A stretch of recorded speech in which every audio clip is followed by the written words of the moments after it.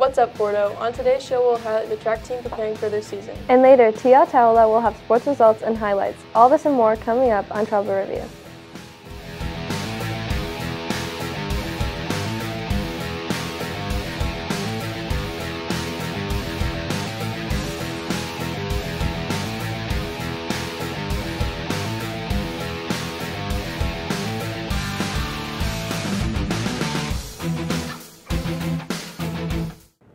Hey Porto Sage, welcome back to Travel Review. I'm Princess Mueller. And I'm Nevaeh McNew. Today is Friday, March 16, 2024, and here's what you need to know at Porto. The speech and debate season came to an end. The following people qualified for nationals in Des Moines, Iowa in June. Kendra Moore and Haley Miller in public forum debate, and Roxana Marsh winning first place district champs and humorous interp. Congratulations, Roxana. Travel Review reporter Tiha covered the track team preparing for their season.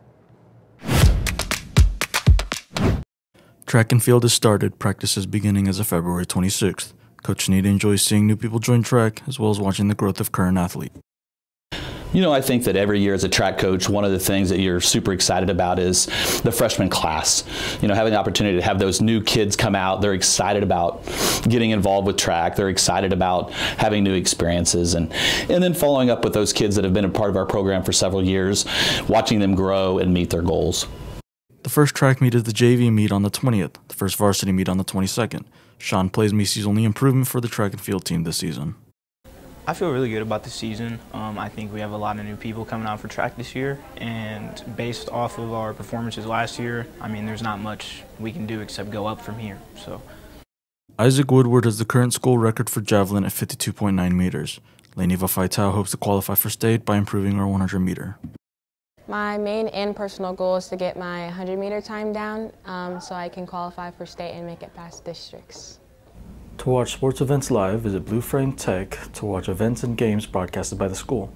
This is Tiha Taula reporting for Travel Review.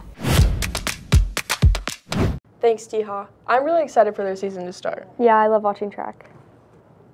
After the break, we will have a profile over Layla Friend. Stay tuned for more Travel Review.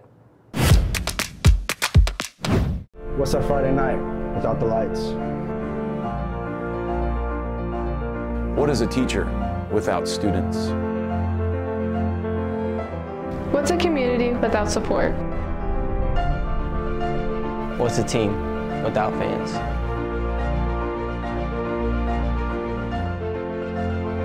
What's a school without spirit? Hashtag Fort Proud. Welcome back to Travel Review. Reporter Malia Arnold caught up with Layla Friend to highlight her high school years.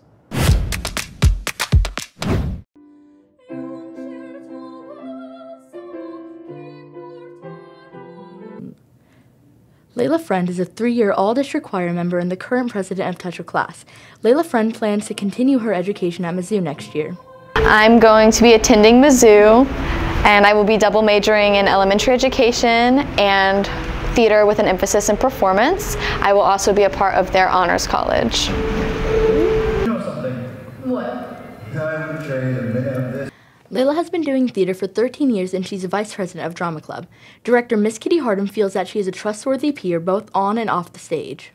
Layla is such a hard worker. Layla is very dedicated.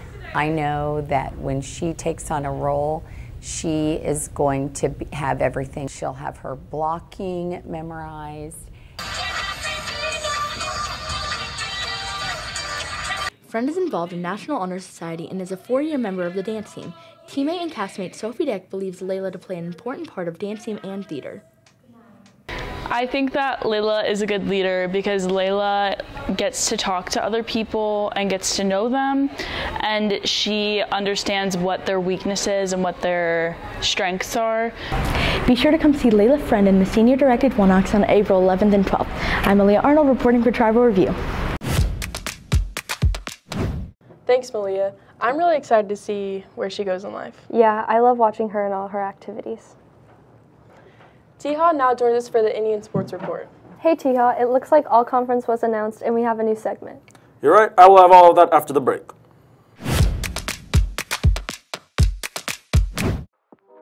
Are you in need of some delicious coffee or hot piping tea to start your day? Come on up to The Attic, FOHS's own little coffee shop. Run by amazing staff and always visited by sweet patrons, it's a comfortable place to hang out and sip your favorite drinks, all made fresh. Located to the left corner right as you enter the library. At The Attic, they make a variety of drinks, both hot and cold, different types of coffee, teas, and even hot chocolate. The Attic is only open on Fridays, opening in the mornings and closing at 1:45 p.m. Come visit The Attic shop on Friday. We would love to have you.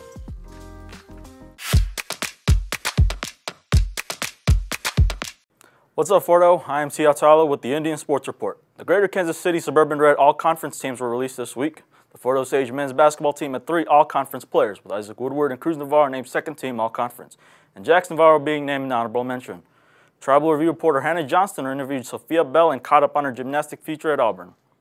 Good morning. My name is Hannah Johnston, reporting for Tribal Review, and I'm here with Sophia Bell. So, how's your morning been? Pretty good. Yours? Tiring, very tiring. And then your senior year. How's it been?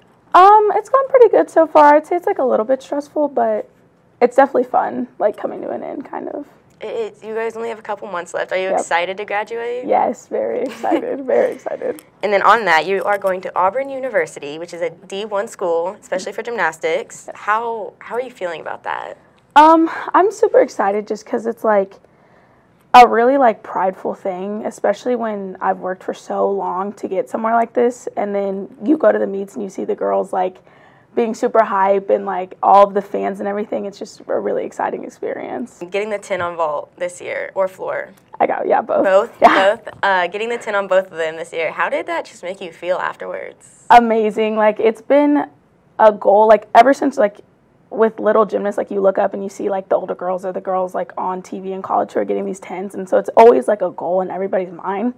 So this year, like, I really wanted to get a 10 on vault because I've gotten a 9.9 on vault.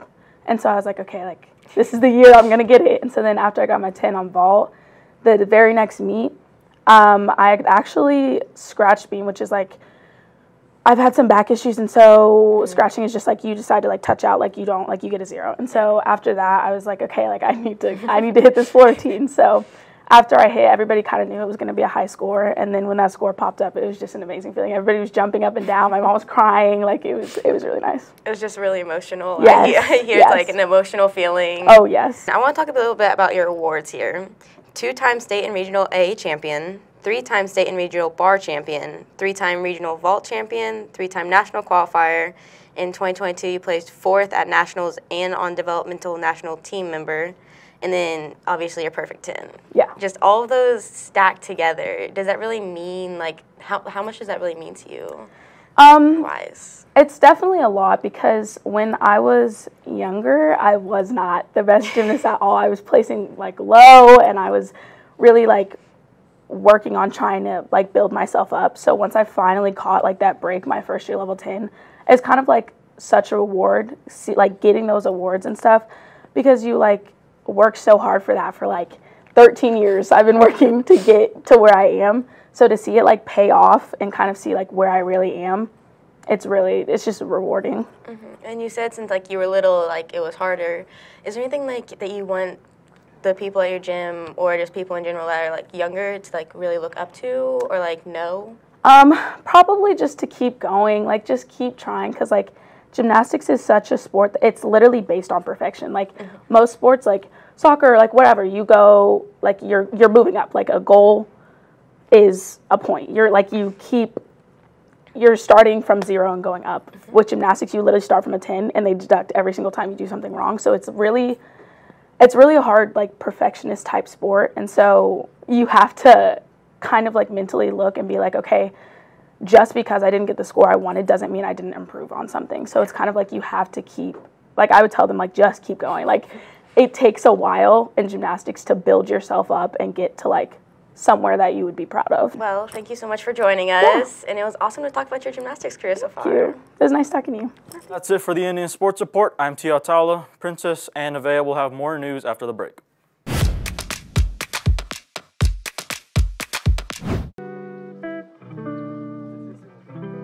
Tammy Sue's is a community-based upcycle mercantile shop on 309 South Hudson Street, Buckner, Missouri. This is the perfect community-based place to get all the decor and accessories you could ever want. Tammy Sue's has a wide variety of items for yourself, home, gifts, and others. Tammy Sue's includes soaps, earrings, outside decor, inside decor, flowers, and much more. All these unique items come at an affordable price just for you. Tammy Sue's also offers a variety of make and take classes. Come to Tammy Sue's Upcycle Mercantile, where new meets old. Come shop today. Welcome back to Trouble Review. With spring break right around the corner, reporter Nevaeh McNew and Sylvia Brunati went around to find out what your plans were for the break. Spring break starts next week, and we wanted to find out what your plans are. Maybe I'll go out to eat something. Probably we'll play some video games, some board games with some friends. Probably visit a lot of family. I'm going to be going to Bora Bora for a few days, meet up with Mark Zuckerberg, and then go hit the Caribbeans. I'm probably going to hang out with my friends from Grand Valley and Blue Springs South because we all have the same spring break. My plans for spring break is watching my kids, babysitting while my wife has all the fun. I plan on doing a lot of baseball. I'm probably going to go to a skate park and probably hang out with a few of my friends. I'm going to Thailand for spring break. I have some soccer games over spring break, and I have club basketball starting up, so I don't really get a spring break. My birthday is the first day of spring break, that Monday, and then we're leaving that Tuesday to go to Charleston, South Carolina. Hang out with my boyfriend and my friends. My plans are to send the baby to daycare and take a lot of naps. My plans are going to get hours for vet shadowing. My plans are going to Texas with a friend. I'm Sylvia Brunati. And I'm Nevaeh McNew. We're reporting for Trouble Review. Thanks, Nevaeh and Sylvia. I'm really excited for spring break. Yeah, it was fun getting to see what everybody was doing. Our Fort Osage wrestling coaches are recognized by the Missouri Wrestling Association as a 2023-2024 Girls Class II District 4 Coaching Staff of the Year. Congrats to the following coaches: Coach Deely, Coach Fields, Coach LaPaya, Coach Reeser, Coach Ringwood, Coach Sanders, and Coach Wackerman. Choir performed at the 2024 State Large Ensemble Competition at Lee Summit West High School on March 13th. Mixed choir, TOC, concert choir, and Setting the Tone all received gold on their pieces. Congrats to Christopher Brown and Araya Morton for being named the Rotary Students of the Month. Teacher of the Year has been announced for every building in the district. This year, Fort Osage High School Teacher of 2024 is Chance Parsons. Congratulations to all the other teachers on the screen. As always, if you're looking for more news and information about Fort Osage High School, you can always find additional coverage at fohssignal.net. There you will find stories about the student and activities of the school, so check it out today. Well, that's it for today's show. I'm Princess Mueller. I'm Nevaeh McNew. And I'm Tio Talo. Thanks for joining us today. We'll see you after spring break.